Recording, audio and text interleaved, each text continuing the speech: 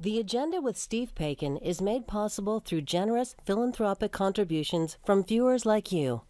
Thank you for supporting TVO's journalism. Why is a baby boomer different from a Gen Z or a millennial, unlike a Gen X? According to psychologist and author Twenge, it's all in the data, and she is with us tonight to explain. Then, how much do those generational differences result from and result in worldviews shaped by the media and the messages people consume? We'll consider that as well. It's Wednesday, June 7th, and that's next on the agenda.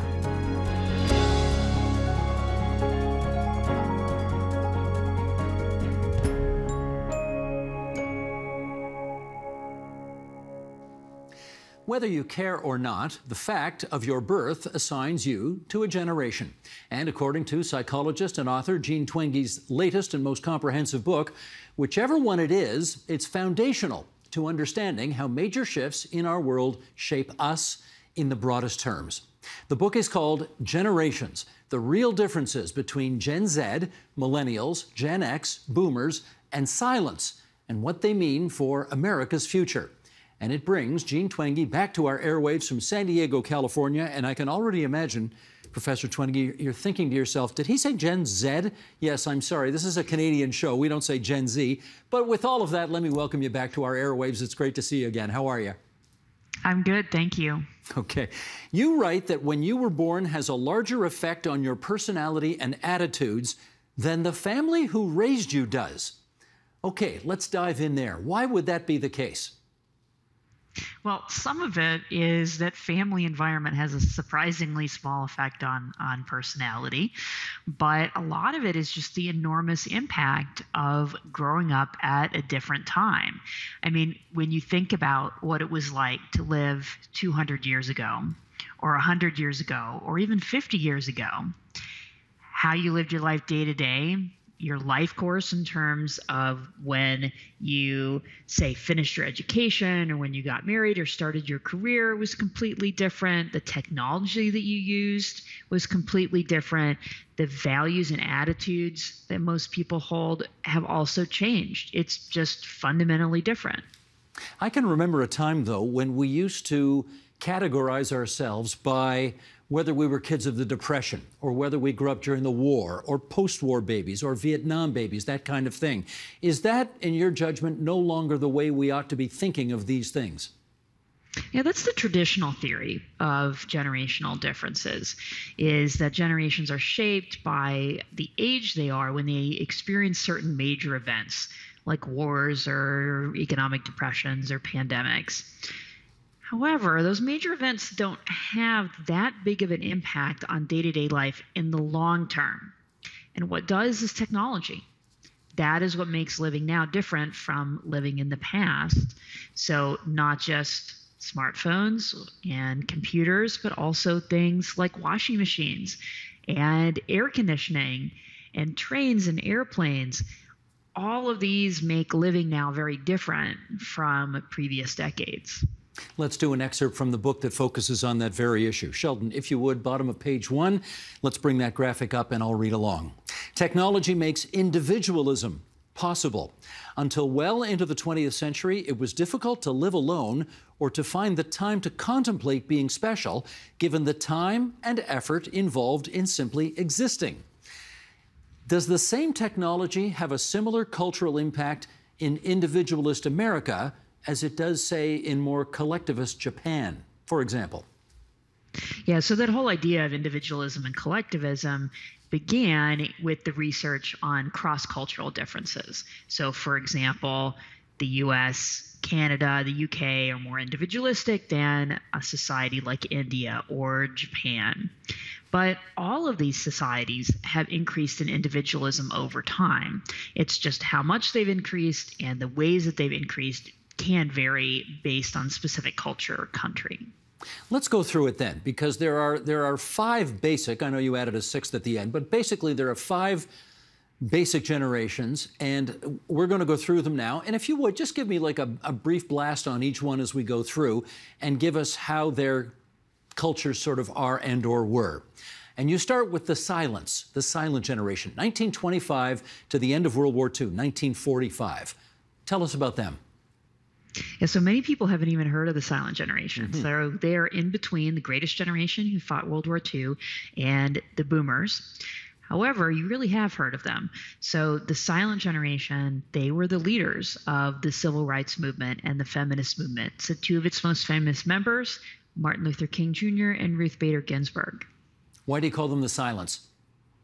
Well, I don't. Someone started calling them that in the late 1940s, early 1950s. And I think they got that reputation for just being a post-war generation. They married young, they had their kids young. So the idea was that they weren't really saying much in the 50s, but they had a lot to say later on. Gotcha. All right, let's talk about the generation that tends to grab a disproportionate amount of attention, mostly because they insist on it. The boomers, 1946 to 64. Give us a blast on them.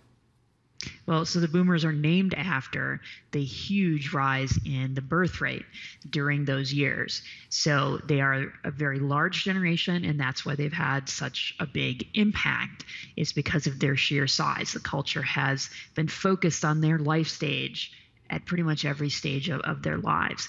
So boomers took those changes to the laws that the silent generation got going and really lived them.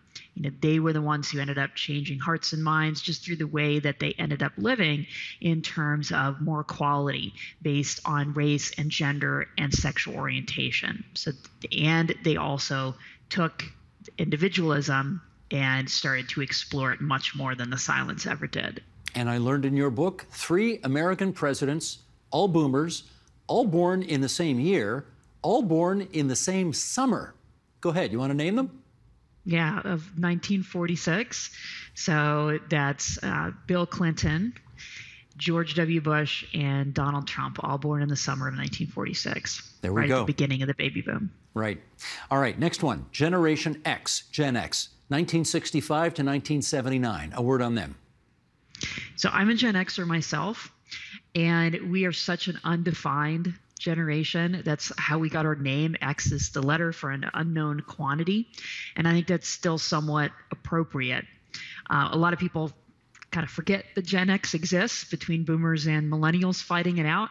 A lot of Gen Xers like that. They like flying under the radar, just doing their work, having their families.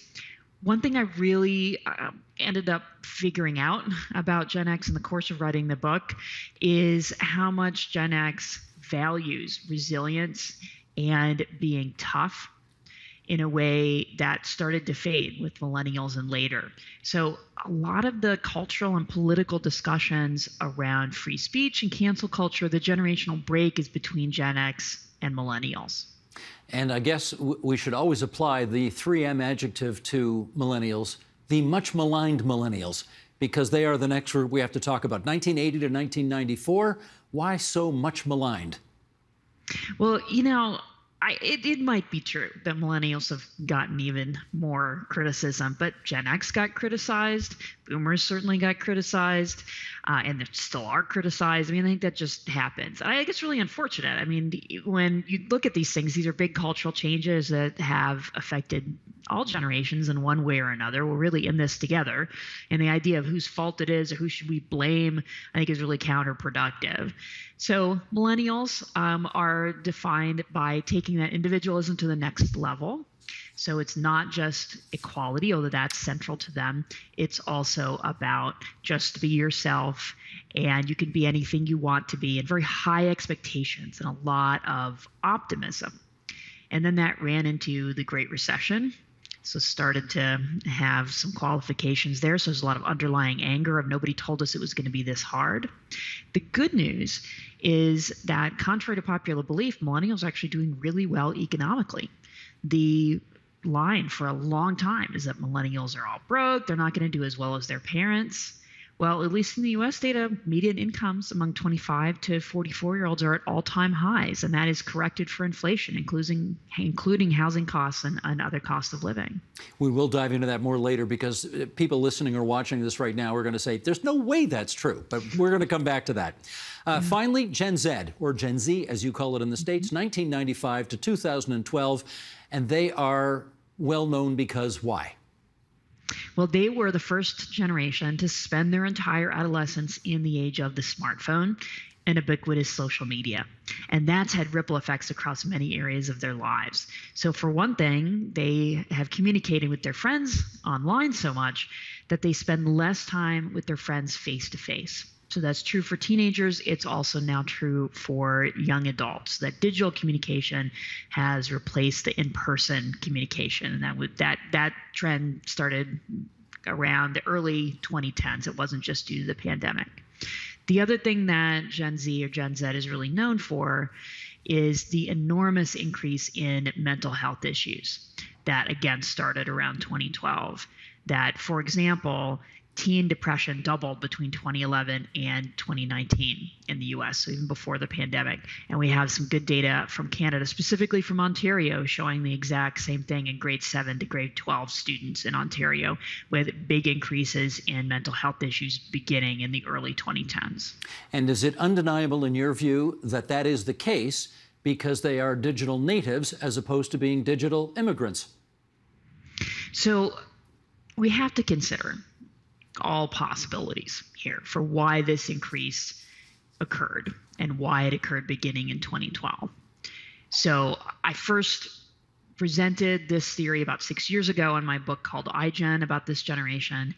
And since then, no other plausible explanation has really come to the fore. Nothing else fits the data as well, partially because of the timing. So smartphones were used by the majority of North Americans around the end of 2012. That's also when social media use started to move from optional to virtually mandatory among teens. But it's not just the time sequence. It's what else had such an enormous impact on the day-to-day lives of teens. And the answer is nothing. All right, let us, now that we've gone through all those 5 different generations, I do want to circle back to millennials because you did say something that I know is going to surprise a lot of people, the notion that they're not as economically badly off as they purport to be. In fact, they're doing better off than everybody expects. The word is we can't get the best jobs because you boomers won't retire. We can't get the best houses or any houses because prices have skyrocketed thanks to you boomers. And you have said the millennials either now or eventually are going to do even better than the boomers. What are you seeing that clearly so many others are not? Yeah, you know, the thing is, this is publicly available data from the U.S. Census Bureau and the Bureau of Labor Statistics. It's not difficult to find. I didn't even have to do any stats analyses. They publish these tables. Median incomes are very high. And the St. Louis Fed took a look at wealth building, which is important because it's not just about income, it's also about wealth, and that also takes into account things like student loans, which are, you know, a big deal. And millennials are neck and neck in wealth building with Gen X, and they are on track to catch up to boomers as they get older. The housing market is an interesting example. So here there's some variation within the generation. Early millennials, if they bought, say, before about 2020, have seen their house values skyrocket. But younger millennials who maybe have not yet bought, they're in a tough situation because prices are high and so are interest rates. So the counter I hear to these observations a lot as well, but housing prices have far outpaced inflation. Well, 2 things on that. Housing costs are a huge amount of the calculation that the Bureau of Labor Statistics uses to correct for inflation. And second, what people forget is that in that huge rise in housing costs, in housing prices, is that housing costs have actually stayed relatively similar until about a year and a half ago because interest rates were so low. In the 1980s, interest rates for mortgages were 13%. And in 2020, they were about 3%. So that's a huge difference. And so the cost was actually similar. Millennials would suggest, though, that whereas we boomers needed to save on an average 5 years in order to be able to purchase a home or have the down payment to purchase a home, they have to save something in the area of 18 to 20 years in order to be able to do the same kind of thing. Now, the facts show that. They're not wrong about that, right? Well, it depends. It depends on when we're talking about. So if we're talking about people buying a house in 2010 when prices were a lot lower, older millennials were often buying houses at the time. They got the deal of a lifetime. So in that part, it wasn't true. Then after prices started to go up again, it is true that even with low interest rates, you still have to come up with a down payment for that housing cost. So in that place, saving for the down payment, that's true. That has become harder. Ironically, though, what has often happened with millennials is their boomer parents who have a lot of home equity will give or loan them the money. Or when they die, these millennials are going to be very well off. That's what many people are expecting, yes. Yeah, okay. There's another group here, and I got to confess I'd never heard of them, a sixth group that you have put together, and well, I guess in part because they're new on the scene and their generation is expected to last starting in 2013, but lasting until 2029. The polars, like polar bears. How did they get their name? What will define their culture? Yeah, so this is the post-Gen Z generation, born 2013 and later. So these were the young kids during the pandemic who, the poor kindergartners who had to do their kindergarten and first grade online. And I think that dividing line of 2013 is a good one because Gen Z, Gen Z, they'll remember a time before the pandemic, and polars were not. So we don't have an agreed upon name for this group yet. Some people call them alphas, thinking, okay, we've run out of letters, and then we got to go back to the beginning and use the Greek letters. I'm not a big fan of the letters. They're kind of repetitive and not very descriptive. So I call this generation polars, after melting polar ice caps and political polarization, two things that are shaping their world right now and likely will in the decades to come. Now, we have been taught, Jean, since we were kids, don't stereotype people. You can't put all people in one basket. So with that in mind, and having said all that, I mean, let's face it, there are stereotypes for each generation, and I'm hoping right now you will tell us what you believe to be the most true-to-life stereotype of one of these generations. Which is it? Well, first we have to acknowledge the difference between stereotypes and data. So stereotypes are when you guess. Data is when you have actual data, knowing what the average differences are. Even with that data, though, of course, not everyone is going to be at the average. So there's a lot of variation within each generation. Just like when you have differences, say, based on gender, there's plenty of variation among men and among women, even if you have an average difference. So I always have to acknowledge that. So there are some stereotypes that have some truth behind them, and then there are those that don't. In the book, I debunk a lot of the stereotypes that are out there, like millennials are poor and all boomers are rich. It's hard to pick one that is pervasive, that has some truth to it. If I had to, I would probably pick the one about millennials being overconfident. There's some good data to support that one. There we go, the much maligned millennials again. But let's figure out how much has to happen to a particular generation for them to get this, overarching theme attached to them. But by that I mean, we know that not all baby boomers were out there growing beards and long hair and becoming hippies and marching against Vietnam, and not all Gen Xers are unambitious slackers and that type of thing. But what percentage of that group would have to have those characteristics for them to be defined, for a whole generation to be defined that way? Yeah, I think those types of perceptions are more anecdotal, and there are certain types and certain subsets of the generations, because boomers are a great example. Sure, they were the hippies of the 60s, but then they became the yuppies of the 80s. And were those always the same people? Maybe, but a lot of times that was two subgroups within the generation. So that particularly happened with boomers because they're such a large generation. But I think those things can only go so far, those perceptions, those ideas around subgroups. It's one reason why I'm much more happy to rely on these surveys of millions and millions of people to see, well, overall, how does this generation look on average? I'm really trying to get a number out of you, though. Is it fair to say if, 25%, 50% of the people of a certain generation reflect a particular set of qualities, that's enough for us to categorize the entire generation in such a way? Do you have a number in mind? I don't, for kind of a statistical reason.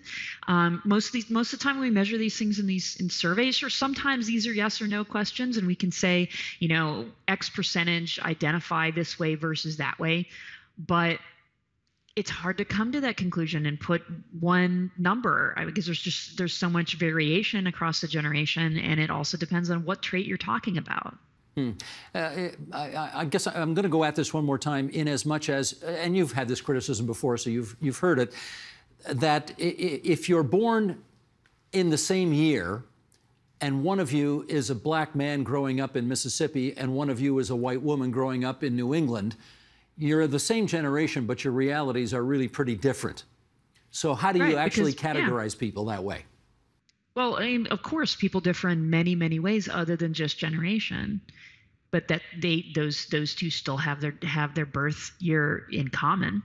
They still had certain experiences with technology, certain experiences with individualism, with the pace of their life that they would have in common, even if these other demographic characteristics had some influences. I mean, saying, okay, they're completely different and generation doesn't have any impact because you have these other other demographic differences is like saying, women of different races don't have anything in common.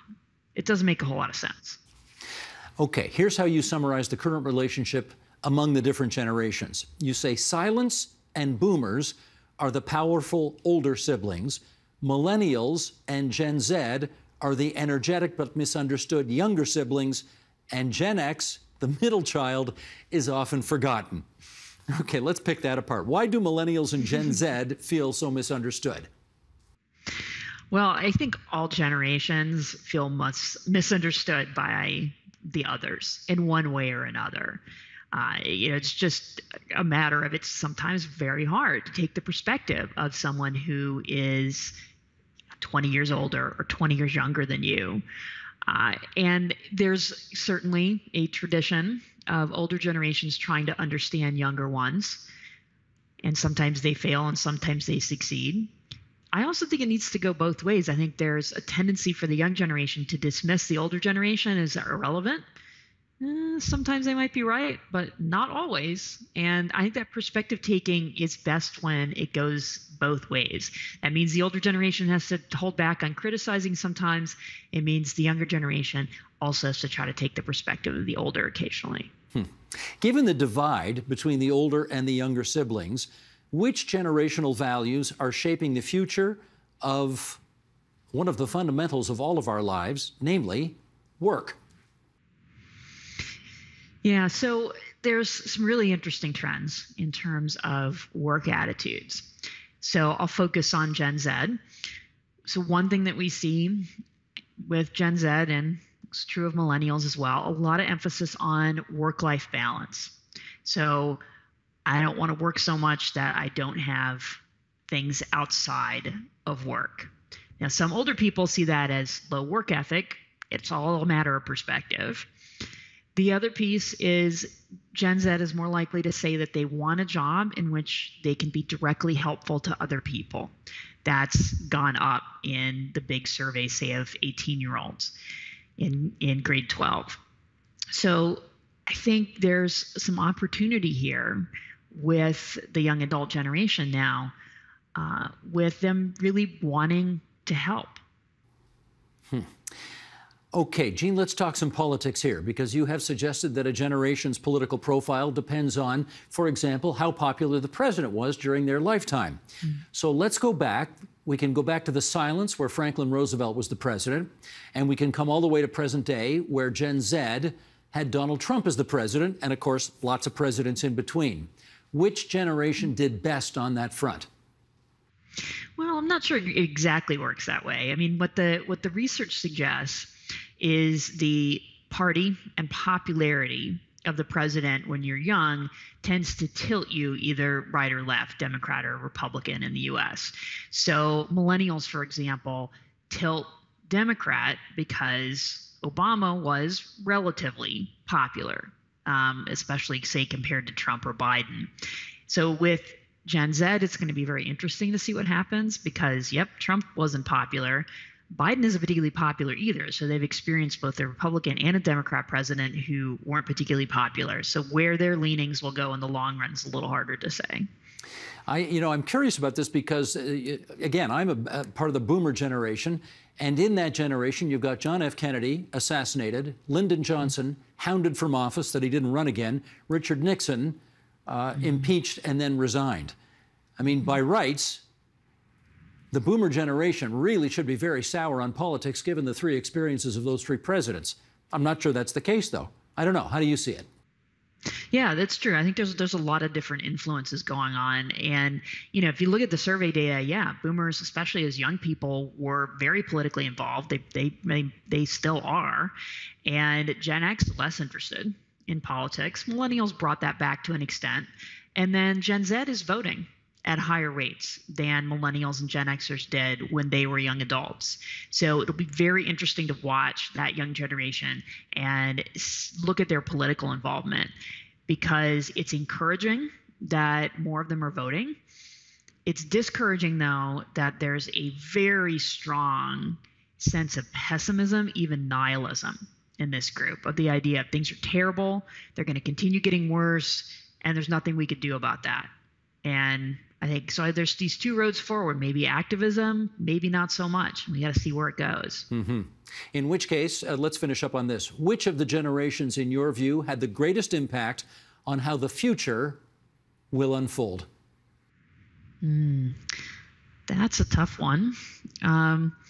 It would probably be the boomers, due to their sheer size and the amount of political power that they have had.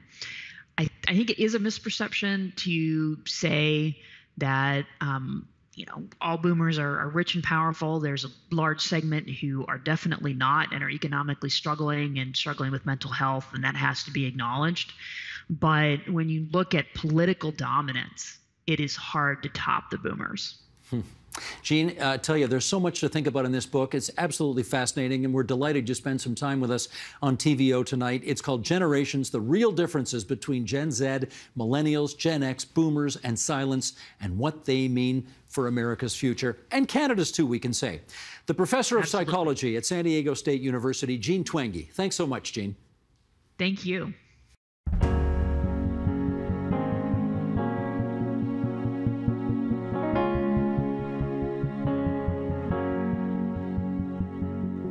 When Canadian media theorist and futurist Marshall McLuhan wrote his most influential works in the 1960s, it's hard to imagine he really envisioned our world as it is in all its technological and social media complexity. Still, his notion that the medium is the message endures, and even invites us to consider how the evolution of the media ecosystem has rippled across and perhaps even shaped subsequent generations. With us now on whether the avalanche of media makes us better informed than we were in the past, let's welcome, in order of generational seniority, from the baby boomers, Sue Ann Kelman, career journalist and professor of journalism, now retired. From Generation X, Paolo Granata, associate professor of book and media studies at the University of St. Michael's College in the University of Toronto. From the millennial generation, Noor Malik, a marketing professional. And from Gen Z, TikTok content creator Hazel Thayer, who joins us from the left coast in Victoria, British Columbia. And it is wonderful to have you three here in our studio. Hazel, thanks for joining us out in BC. I want to start by taking a look. We're going to go through 4 different generations here and take a look at how these different generations consume media today. I'm going to take you through a bunch of numbers here, so hang in there. We're going to go through, Sheldon, let's put this up here. We're going to look at generations from 18 to 29, 30 to 49, 50 to 64, and then age 65 plus. Here's how they consume television. 18 to 29-year-olds, not so much, right? Only 44%.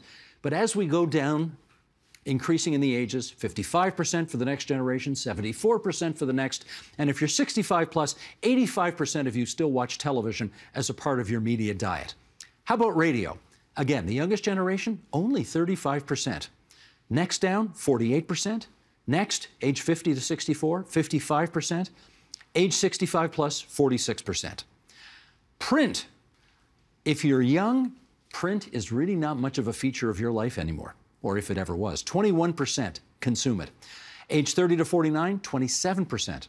50 to 64, 35%. This is newspapers, magazines, actually holding them in your hands. 65 plus, still half the people at 65 plus have print as an aspect of their lives. And how about the internet? Well, here we go. The digital natives, 18 to 29, 91% consume news on the internet. 30 to 49-year-olds, 88%. 50 to 64-year-olds, a little less, 78%. And for 65 plus, the seniors, only 2/3.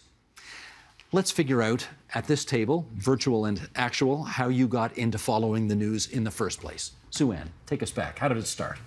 Well, we got the Telegram and the Star at home, not the Telegram Globe. is a Toronto newspaper. Yes, that yes. has not existed for 50 years. Yes, exactly. Yeah. I thought you'd get the reference. I don't think that I really paid much attention to anything except the cartoons until JFK was assassinated. And then suddenly everyone I was in junior high school with started following the news. How did you get into following the news? Well, it's a core memory for me, actually. My dad returning home from work at the hospital, and we would all gather together as a family and eat dinner and watch the evening news on television.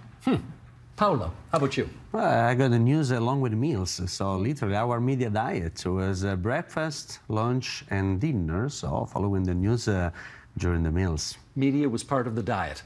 Absolutely. I get you. Hazel, how about you? I think far before I sought out news, I would just see it on social media, see it being shared.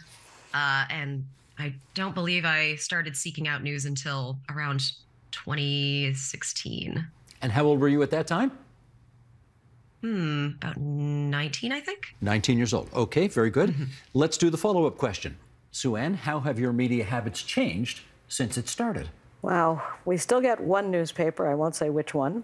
I get two others, two Americans, plus The Guardian online. I read way more online than I used to.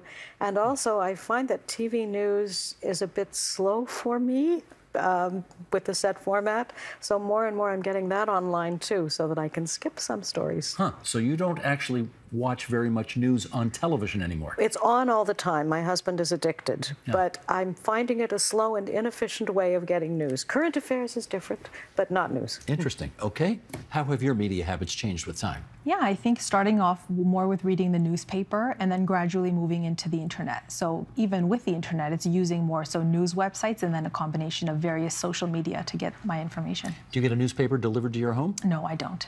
No kidding. It was a facetious question in a way. Yeah. Paolo, how about you? Well, I completed that transition of my generation from legacy media to digital media. So nowadays I do rely on social media, and I do look at the news and TV with the, let's say, the professor perspective, so to really look at what's going on in the legacy media. But my media diet is more closer now to the generation of my students. Do you get a newspaper delivered to your home? I used to when I was a child. I used to when I was a child. With my family. Fabulous. Okay. Hazel, how about you? I have tried to avoid getting most of my news from social media, even though it is so easy. I would say that lately my habit has changed to getting news from news websites directly and from newsletters direct from journalists, which is a fun feature of the internet nowadays. Hazel, I'm not even going to ask you if you get a newspaper delivered to your home, because I know what the answer is. I know, she's shaking her head. Here's how, I want to show folks how Hazel does her thing. Okay, what are we going to do here? This is TikTok. Here's what a TikTok creator does. It's a clip of Hazel explaining the individual economics of carbon taxes while playing her favorite game. Okay? Are we with me here? Sheldon, roll it if you would. We have a carbon tax, right? And the point of the carbon tax is not for the government to make money. The point of the carbon tax, thank you, is to, prevent people from polluting, of course. And so to avoid this having any unnecessary financial burden on just regular people, instead of keeping the money, it's revenue neutral, which just means, that they split it up evenly and send it back to people's bank accounts. So most people will make money off of Canada's carbon tax. It should be called a dividend. Only the biggest polluters will actually lose out on the money. I think that rather than being directly sent to our bank accounts, it should be handed out via money guns so everybody knows what it's for and can't get mad about the carbon tax, but that's just my opinion. Anyway, back to Zelda.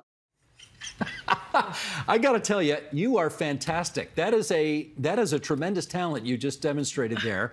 Never mind conveying all that information about the carbon tax, but while playing a video game, you were doing it. That's astonishing. You have 120,000 followers and 3.5 million likes on your TikTok account. So let's figure that out. Who are your followers?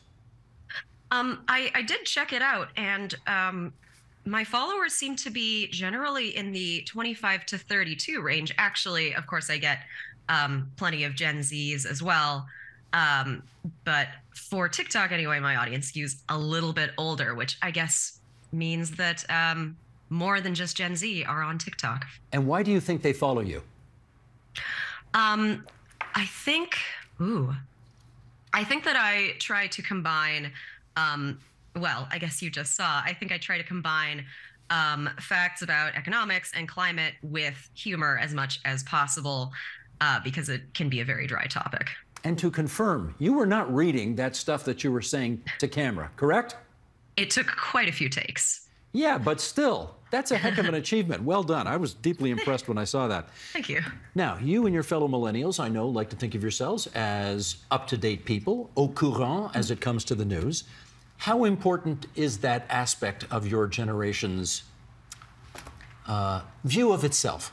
Yeah, I think it's fairly important. I think we've all grown up in a time where we've lived through some major events, both in the United States and Canada, as well as the COVID pandemic, which we've all kind of survived through for the last few years. So I think our absorption of news has become almost heightened to a perspective. So yeah, it's very important. What's the major international event of your life?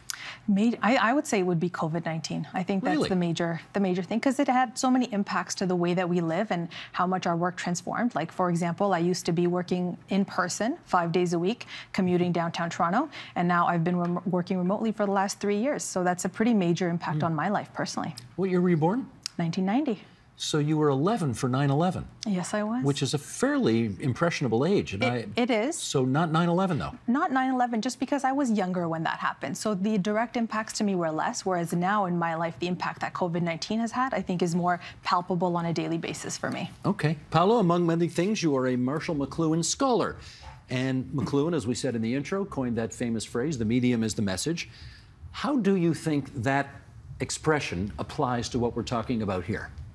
Well, to put it simple, the medium is a message means that content is important, but the context makes a difference. And now we live in a different context, and the context shapes the way we perceive reality, the way we perceive the world around us, the way we undertake our current affairs. And so, looking through different generations, media played a different role.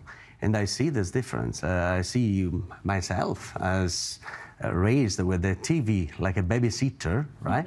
Mm-hmm. And TV was a kind of detaching medium because I was in front of the TV, right? My parents yelling, "Oh, you're in front of the TV all the time." Now, well, my students, younger generation, said, "I'm not in front of social media. I'm on social media. I'm on Facebook, on Instagram."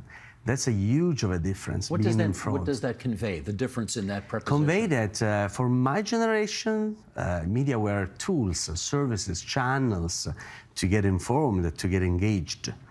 For this generation, for the younger generation, it's a world they live in, within which they live. So the media are the environments within which they live.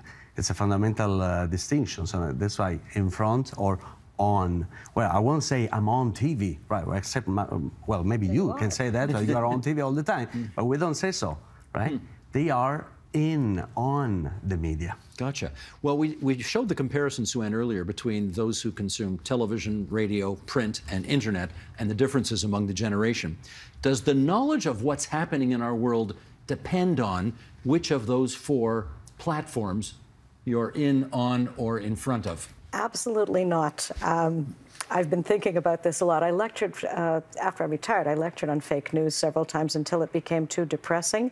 And what I have to acknowledge is people in my generation watching TV and reading the printed news of their choice can go just as wrong on total misinformation as any Generation Z person. It is your ability to evaluate information, your willingness to look at a wide variety of information instead of tailoring it to your own prejudices. I know that there's a lot of concern, which I share, that the attention span goes down when people are on social media all the time. And I did see that when I was teaching. But what I see in my generation are an awful lot of anger addicts watching the TV and yelling at it all day long. And they are no more informed than someone who is only looking at Facebook. The difference is when they're yelling at the TV, only they are hearing it. When they're yelling it on Twitter, thousands of other people are sharing it. That is it. absolutely true. But you can have, look, the mainstream media, say 100 years ago, was every bit as biased as Fox News. What I ask people to look for is there any accountability? If this is completely false, is someone going to have to pay for it? But of course, most people don't want to listen even to that. I guess what I would like to say is misinformation is available across all platforms. Hazel, let me get you on that. Do you think your generation, let me put it this way. We baby boomers, I think, because we grew up with television news, tend to prize it as a more reputable source of information than, say, most of what you might find on the internet. Now, of course, you know, brands are brands at the end of the day. But does your generation have that same, does it have differing views of the reliability of the different media platforms? I will say that I personally am held accountable by the people who follow me. Like, I am expected to report my sources, check my facts, and when I'm incorrect, people will tell me. And so I think that at least among the Gen Z audience that I have, they're a lot more credulous of the news that they consume. I think it's because we all grew up watching Mythbusters. Okay. Noor, how about for you? Does something that you see on the television news delivered by a stentoriously voiced anchor behind a desk have more credibility for you than something you might read on the internet? You know, not necessarily. I think a big part of the distinction is really the sources that you are getting it from, because even within social media, we have to remember that so many brands and organizations have presence there. So you'll be able to find CBC, CTV, NPR, for example. So there are credible news sources that you'll see on social media. The other thing we have to be aware of with social media is also that there are algorithms that are designed to show you more of what you're responding to. So if you're going down a rabbit hole, you will go further down that rabbit hole because it's been designed to keep your attention focused on that for that long. Okay. I don't think we're going down a rabbit hole here, but I want to see more of Hazel. Shall we take a look at another clip? Sheldon, if you would, let's roll this next one. You know what simply boggles my brain about the youths these days? Like we, I'm technically Gen Z. We grew up on the internet, right? On the World Wide Web. Can't do a Google search. What? You don't know how to Google. Like, I can't believe it. I'll be posting things or I'll be referencing things in a video of mine, and there'll be all these comments being like, how can I find that? I don't know. Maybe on the magical machine on every device that has like a compendium of all human knowledge. Maybe if you type it in there, it might come up. Okay, is there a sense, Hazel, that your generation, because it's mistrustful of authority and it doesn't believe in objectivity as much as, say, my generation does and did, you're engaged in very much fact-checking to make sure you don't fall into disinformation? That's the gist of the argument. Is it true? I think at least from the corner of the internet that I am on, there is a lot of fact-checking and a lot of debunking. For example, on like major news media, you don't see a lot of videos or news articles about debunking other news articles, whereas you see that all the time online. But yeah, we do love to fact check. And as for that video, yes, I think more people need to learn to Google. Right. Paolo, we are going to Ottawa this weekend to interview Samantha Bee, who has made a fantastic, she's originally from Toronto, and she's made a fantastic career for herself with comedy. Not so much making fun of the news, but using comedy in some respects to deliver an important news message. What do you make of this phenomenon? And of course, she's one of many people who are doing this. What do you make of this phenomenon of turning the news into comedy as a way of making a different point? Yeah, it turns into the idea that news is entertainment. And among many other platforms, so particularly the new generations are accustomed to pay for high quality contents in the streaming platforms. And so news become part of this spectacle, so the society of the spectacle, where even news again becomes entertainment. And so they are even willing to pay for this kind of entertainment if there is a high quality, well engaged and well received content in this kind. Hazel, you do that, right? I mean, comedy is all part of your shtick, isn't it? Yeah, exactly. I think a lot of what I talk about would not be very well received or, listened to if I didn't add a little bit of comedy to it.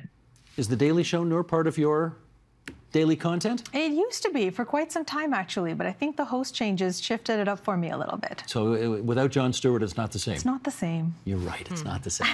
They're getting a new guy now, right? Trevor Noah's gone? Who's the He's gone. I don't know who the new guy is. I don't know who the new guy is It's either. available as a gig. What are you looking at me for? I got a gig. Anyway, at least I think I do. Okay. Let's move on to this. Sue-Ann, a recent American survey suggests 40% of Gen Z, or Z, whichever, and millennials seek out news, while 60% bump into it. How well informed was the average boomer 4 or 5 decades ago? 4 or 5 decades ago, I think boomers were better informed than young people now. There were fewer forms of entertainment, and it was cool in most circles to know something about politics. That just from my teaching, which is where I was teaching younger people, obviously news, and these were journalism students, was not nearly as big a factor in their lives. I think part of it may have been to do with the sense that they weren't going to be able to influence it so much. And if I were 20 now looking at the world, I would feel very powerless, which might cut down on my interest in news. Back in the 60s, we thought we were going to take over the world and change everything, which made the news more interesting. Well, you kind of did, didn't you? Yeah, we didn't do such a good job of it, but yeah, we did. Yeah. By way of information, you used to teach at what was then called Ryerson University. Yes. You taught journalism. And I'm curious, do you think we, as a society, the big we, were better served when there were 3 American networks only, ABC, CBS, NBC? It was, Huntley and Brinkley, and it was Peter Jennings, and it was, okay, just those. Were we better served, Cronkite, in that universe, or better served today? I can't say that we were better served then. I would love to be able to say it, but it's not true. The news that we received, which we thought was an enormous view, a full view, was in fact very narrow. And some of it mistaken because we were more trustful of governments in those days. You have a much wider range of information and views. Now, unfortunately, much of it is made up and is nonsense. If you watch Russian TV, RT, which is harder to get now than it was, it's fascinating what they get away with. But on the other hand, more groups are represented, there are more stories, but you really have to seek them out. We didn't hear much about parts of the world then because no one was interested. We're not hearing, if you're mainstream media, there are parts of the world you're not hearing about because there's no money in it for the newspaper or for the TV. There's no payoff. No one cares about Indonesia, but they ought to. As you seek information, do you tend to go to 1 or 2 or 3 trusted sources and that's about it, or are you with several dozen? How does it work for you? I think a few trusted sources because it's habit over time that you develop. And I also think an interesting point, piggybacking off of what you had said about seeking news out, I think that feeling of helplessness and powerlessness, we feel that. And that's reflected even in the voter turnouts that we see. People feel more disenfranchised, less engaged. And so I think part of that is the impact that news has had on us. But yeah. Hazel, when I was growing up, we had a daily newspaper come to the house and you read the daily paper. That's how you got your news, and you watched some TV news as well. How do you do it? Yeah, the bumping into news is definitely very accurate. And I would say that is mainly how I got news growing up. Now I am a bit more, I try to actively seek out news. Newsletters from journalists are very important. And then that's sort of filtered down through me to the people who follow me on TikTok. Now that's interesting. Journalists who you seek out in their newsletters, as opposed to, say, the Vancouver Province or the New York Times, or that, you're less about the mainstream media? I definitely read the mainstream media, but I think generally my generation has a fairly healthy skepticism of just getting your news from mainstream media. So I try to diversify, especially because, people listen to me. Gotcha. Paolo, how about for you? Well, I think it's time to be active and proactive in the way we engage with the media. So this is a generational change. So we are all learning. When Marshall McLuhan said the medium is the message, he also said, and the user is the content. So we are entitled to this kind of proactive approach in the way we seek out for media, in the way we tend to customize the way we shape our own media diet. So we are entitled, we are on charge, we are part of. So the user as the content means that we play a role, right? Instead of a passive role, we play an active role in the way we shape this information environment. And so that means that the new generations will be responsible to really shape a new media ecology where I'm optimistic in this. So the idea that this proactive approach of my students will make them more, again, responsible and helping them to lead the way we create our information environment. You know what was interesting just now? When you said the user is the content, I heard Hazel and Sue-Ann and myself all go, because nobody remembers the second part of that statement. We remember the medium is the message, but the second part of the statement we don't remember, and his profundity half a century later is still there, isn't it?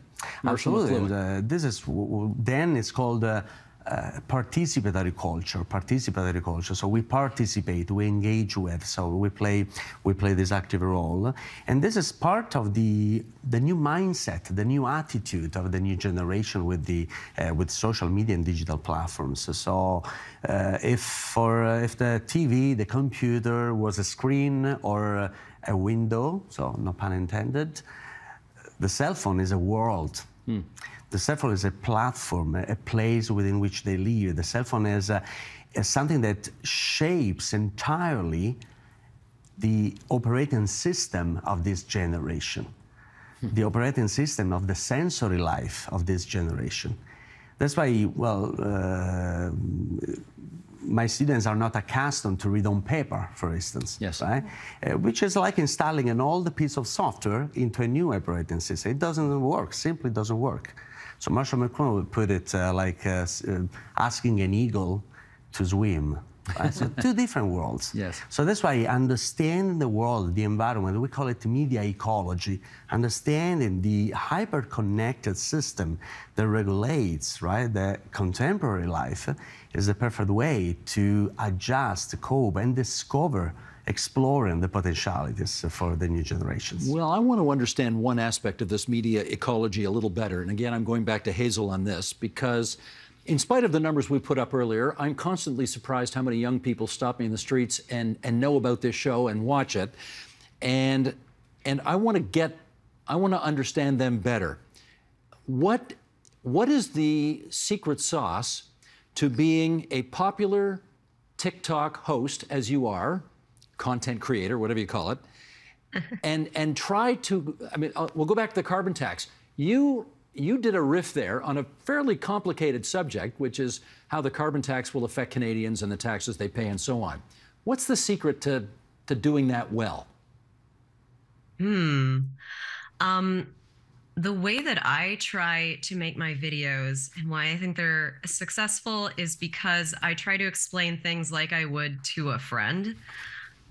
So that is exactly how I would explain a carbon tax to, say, a friend saying, oh, I wish that there wasn't a carbon tax. I would explain it just like that, including the money gun joke. So I think that people sort of want authenticity from their creators.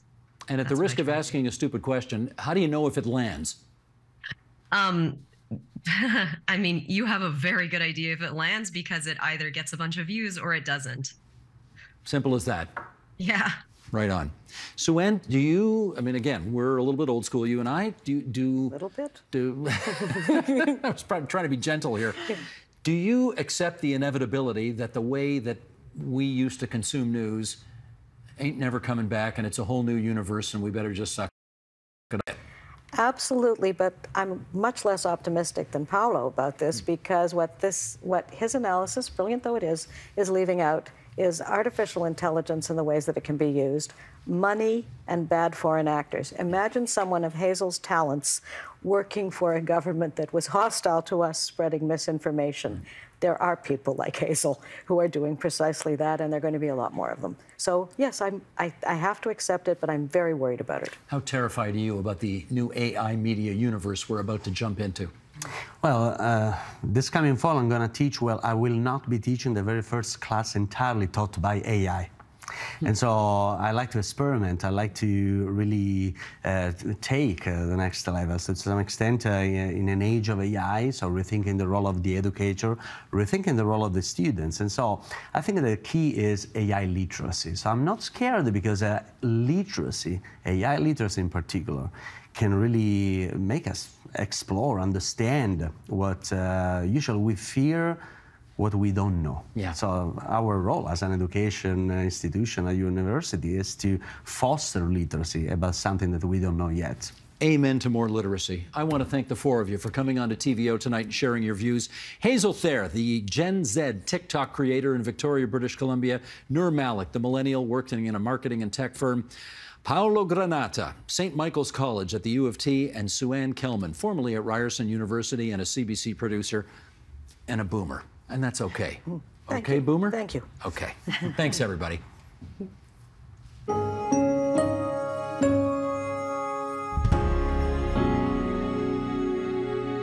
And that is the agenda for Wednesday, June the 7th, 2023. Incidentally, the 94th birthday of Canada's 17th Prime Minister, the late John Turner.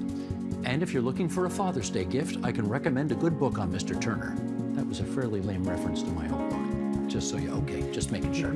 Tomorrow is the pace of growth in Ontario cities, overlooking the need to make charming urban spaces. We'll consider that. And just one more thing. For those in the Ottawa area, a reminder there are still a few tickets left for the TVO Today live event this Sunday, a conversation with Samantha Bee about the role of comedy in politics. Go to this website, tvo.org/TVO Today Live. Details are there, free tickets are there, free. Hope you'll go. I'm Steve Paikin. Thanks for watching TVO, for joining us online at tvo.org, and we'll see you again tomorrow.